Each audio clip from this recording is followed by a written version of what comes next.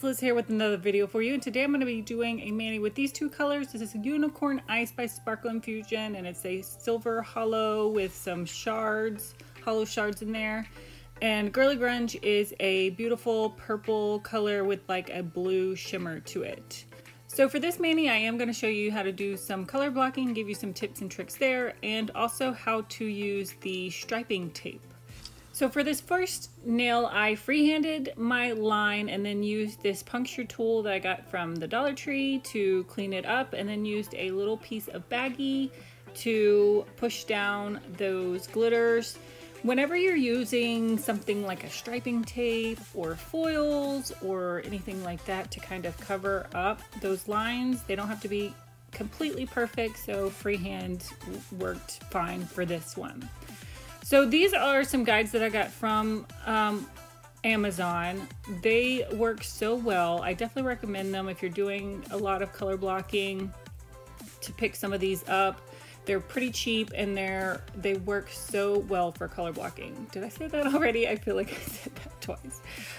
But anyway, so I'm just using the tweezers, and I kind of fool with these for a little bit here to get them perfect, because really all of the work is getting these stickers on there correctly and straight, and then once you have them on there the way that you want them and looking really good, they make it so much easier to do your color blocking and make sure that your color blocking is perfect.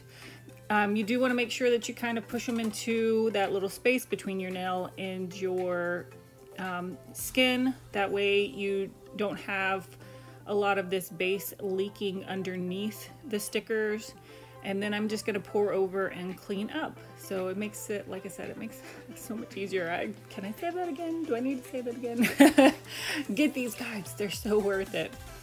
The last nail, I decided to use a piece of washi tape. Washi tape? Yeah. To kind of make sure that I get the mirror image of this other line that I did a little bit easier using the tape.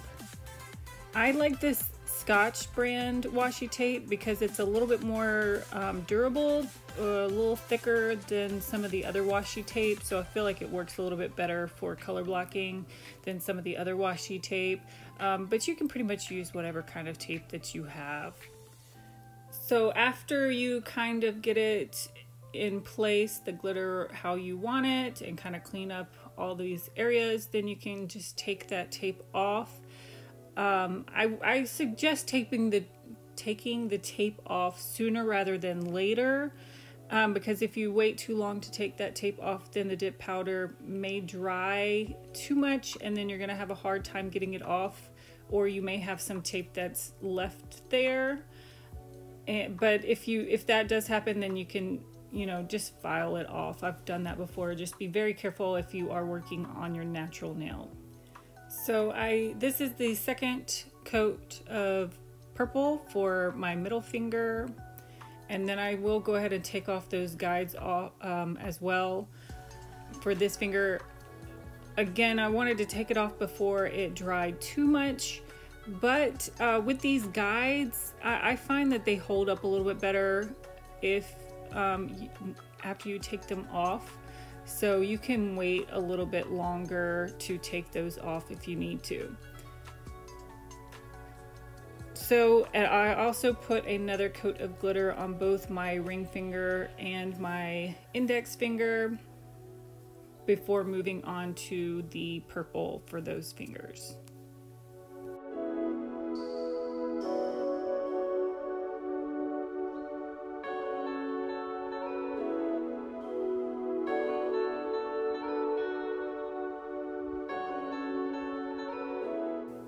So for the rest of these fingers, I do just paint it in there very carefully, paint my base in there to put the other colors on these fingers. You can put some tape over the glitter or over the color that you are not doing, just to help so that you don't get any dip powder on those spots. You just have to make sure that it's dried well enough so that you're not taking any of that dip off when you take the tape off. In hindsight, I probably should have done the purple first and then did the glitter on all of these nails, but they all turned out fine, so it was okay. But it would have been a lot easier. You see me trying to get some of that purple off that glitter, and that would have been a lot easier to do had I done the purple first, but it all turned out fine, so it just would have been a little bit easier. So I'm just telling you so you can learn from my mistakes, so you don't have to struggle as much as I did. So I did 2 dips of color on everything except for my thumb. I did 3 just to get a richer color, but it probably would have been fine with just 2 dips. So once that glitter is dry, you can take your cuticle nippers like you see me doing here and clip any spots that are kind of hanging over to clean that up. I'm going to leave in the rest of this video just in case you want to watch how I finish up the rest of this dipping process. If not, then you can head into the description and jump to where I start the tape.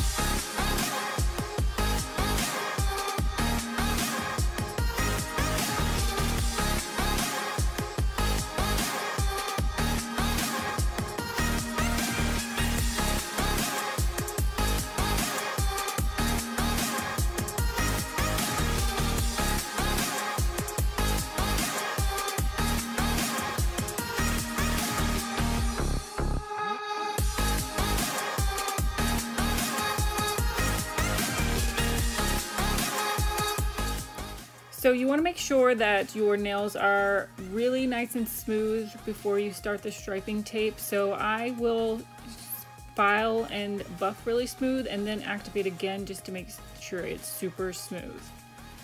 I'm going to be using this kind of black hollow tape, and I just got this out of a random kit. It was just kind of like a freebie that I got, so it's probably not the best striping tape, but it works. All striping tape I think is pretty much the same. So I'm just cutting off a smaller piece of tape so it's easier to work with, a little bit bigger than what I actually need for the nail design that I'm doing. And I got these little tiny scissors at the Dollar Tree. They are so cute and they work really well. Definitely recommend picking some of those up if you can find them. And then I'm just gonna kind of stretch this over my nail where I need it This kind of helps it to curve more to your finger when you kind of pull it and stretch it across. And then I'm going to use my cuticle nippers just to kind of nip it where I need it, because that will get really close up to that line where I'm trying to create that point. And I felt like, you know, I kind of struggled a little bit here, but I felt like these smaller pieces, because it wasn't all the way across my nail, I felt like that was a little bit easier to do than the ones that were going all the way across my nail. So even though it looks like it's a lot more difficult to do like a smaller section like this with the tape, it actually is a little bit easier. So that one is pretty much done. I just need to clip the ends of it. You want to clip it like a hair shorter than what your nail is.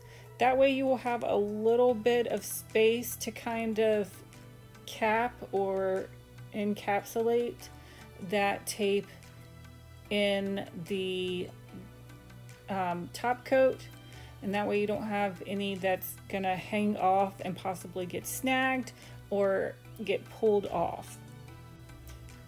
So I just use my finger to just kind of make sure that it's all stuck down really well, and that one is done. So I'm going to do the same thing for this bottom V, and I will leave all of this footage in here in case you like to watch me struggle with the striping tape. Yes, I do struggle with this striping tape. I think everybody does. It's just a difficult thing to work with at times. But yeah, so I'll let you watch me here with this, and I will catch back up with you in a little bit.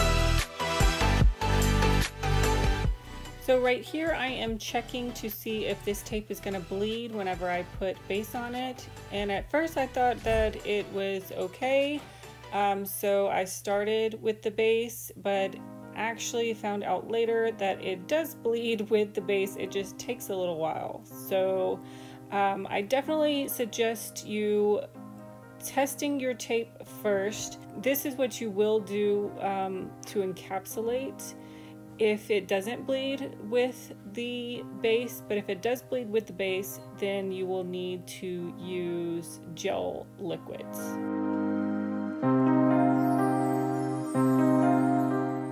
So right here I'm showing you where it did bleed, and I ended up having to file all of that off and redoing all of that tape. So, you know, you live and you learn. Sometimes you learn the hard way.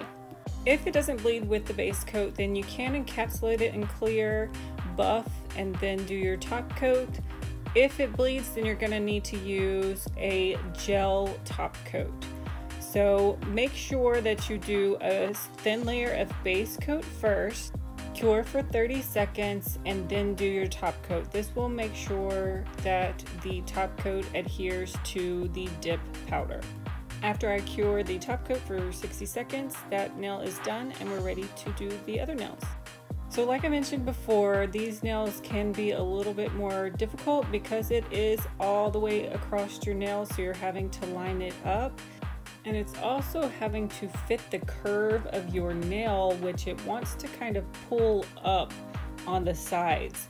So what I find is, if you see how I'm holding it with one finger and then pulling it with the tweezers, and that kind of helps it to kind of stretch a little bit and pull it over the curve of that nail so that the tape will fit that curve.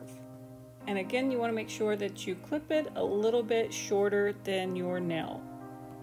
Another little tip: if you hold the tape to the side like you see me doing here, it's a little bit easier to find where the tape is coming off if you lose it.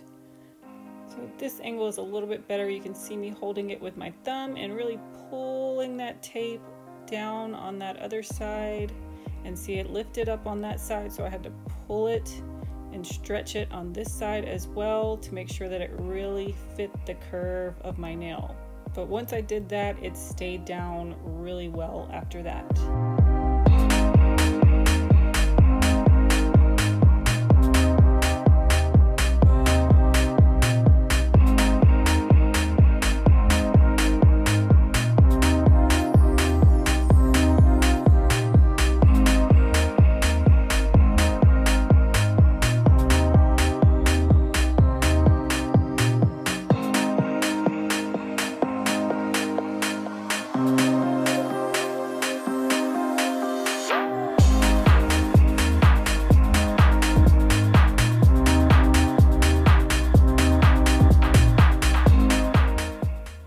After you get the tape the way that you want it, then you are going to finish off again with base coat, then top coat. I did mess up and ended up putting base coat twice, but in that I learned that you can encapsulate. If you want it to be super smooth, you can encapsulate with 2 layers of base coat, then you just buff it smooth, and then do another layer of base coat and top coat. I always finish off my mini with cuticle oil, and I love this Sparkle Infusion cuticle oil. If you haven't tried it, I definitely recommend giving it a try, and you can get 20% off with my code. I will link that in the description.